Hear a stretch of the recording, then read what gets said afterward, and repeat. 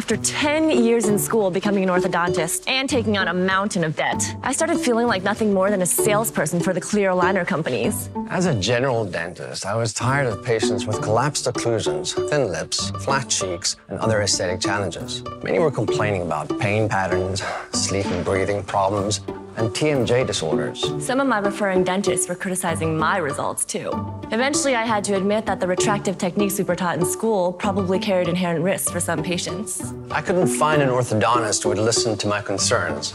Out of frustration, I decided I had to learn how to do the ortho myself.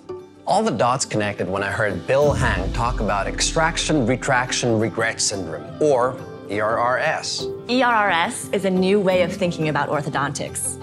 Protocols for reopening extraction spaces and creating more space for the tongue are huge opportunities to help patients who want to avoid and reverse the effects of extraction and retraction. E.R.R.S. explained why I was seeing so many chipped veneers, worn teeth, scalloped tongues, and breathing issues. The sleep, TMD ortho side of my practice is growing because of all the techniques I'm learning.